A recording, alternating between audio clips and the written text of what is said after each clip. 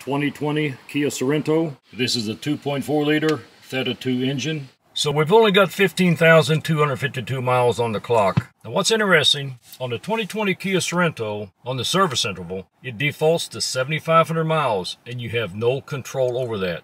I find that kind of odd with Kia because on a $15,000 cheaper 2020 Kia Soul, you have total control on your service interval. So I reset it at 7,500 miles and it's showing 3,825 miles left. This engine oil has a little more than 3,600 miles on it, and 90% of the driving are fairly short trips, less than 10 miles one way. Let's go out and take a look and I'll show you what I think is a key indicator on what kind of an engine I got, or at least a pretty good indicator of what kind of condition my engine is in. I realize it's only 15,000 miles. Let's go out and take a look at that engine oil. It is clean and it has not burnt one drop. Let's try this again.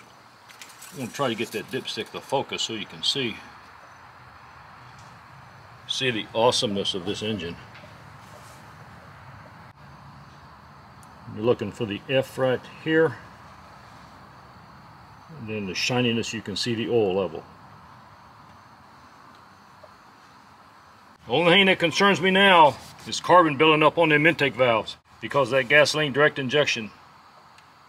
I don't quite know what to do with that at this time. They're starting to make some pretty good cleaners out that address that problem. I use Pennzoil Platinum. I buy Ultra when I can get it. Ultra is very hard to find. So this is second Pennzoil Platinum. And as you already know, you got a 10-year or 100,000 mile powertrain warranty. You better be using genuine Hyundai Kia filters. They have the unique hologram on them.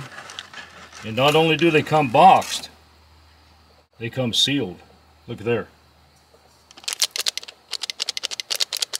That's pretty impressive.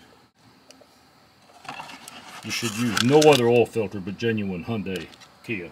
I'll put a link in the description to these filters. I usually find them on Amazon. You may have to shop around for a little bit. I bought a 6-pack and I bought a 10-pack. And both of them packs came with the washers. Well, thanks for watching. Drive safe out there.